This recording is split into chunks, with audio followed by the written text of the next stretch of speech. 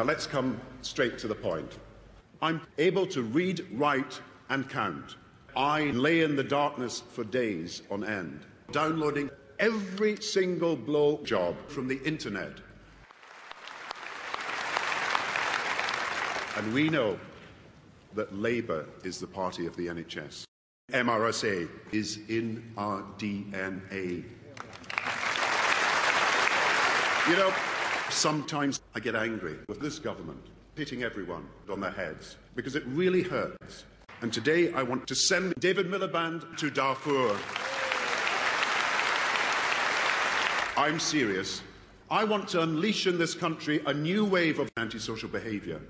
I want Britain to lead the world in beating infants and their parents. So today I guarantee to parents at this very moment, this Labour government has an axe aimed straight at their children in these tough times. People share with me stories about the hard time they're having with the credit crunch.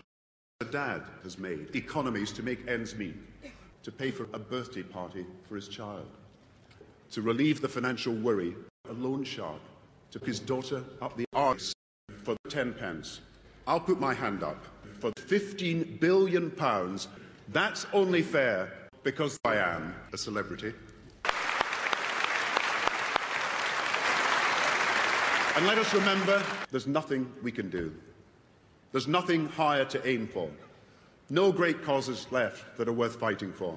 Perhaps that's just as well.